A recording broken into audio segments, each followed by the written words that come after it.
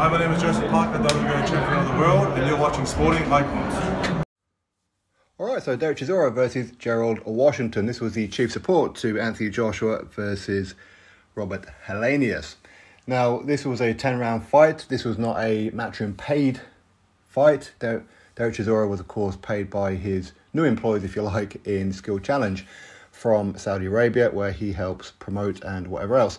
Now, this is a fight of the gatekeepers. I think it's fair to say that. Both of them have been in there with some pretty good opposition.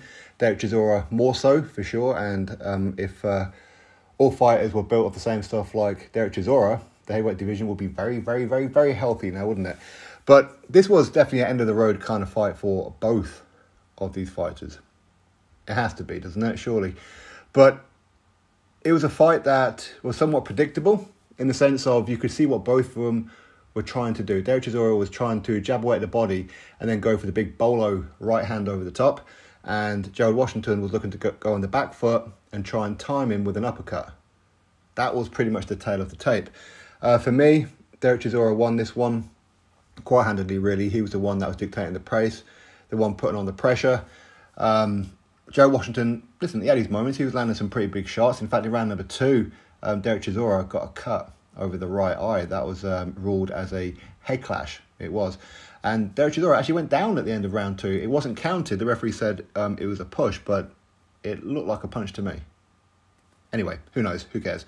Now, I think that this is the kind of fight that Derek Chisora should bow out on. I haven't seen the post-fight interview yet. I'm just waiting for it now. So maybe he's going to announce his retirement. I don't know. Obviously, he was wearing the baby pink, the Barbie pink, if you like, as his family, his daughters were there at ringside tonight, which I don't really like to see for boxers, because if you lose, you know, that's one thing. But then to have your kids there ringside, that's a little bit, it's hard on them, isn't it? But either way, Derek Chisora, for me, easy win. It's quite a sluggish fight. I mean, it's only a 10-rounder.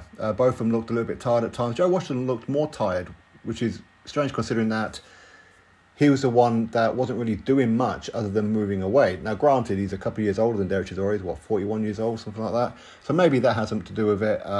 But it's an interesting fight. It's an entertaining fight, that's for sure. For me, Derek Chisora won that fight. What do you all think? Do you think that is a bit closer? Do you think that maybe Derek Chisora maybe didn't win it? Do you think Derek Chisora should carry on?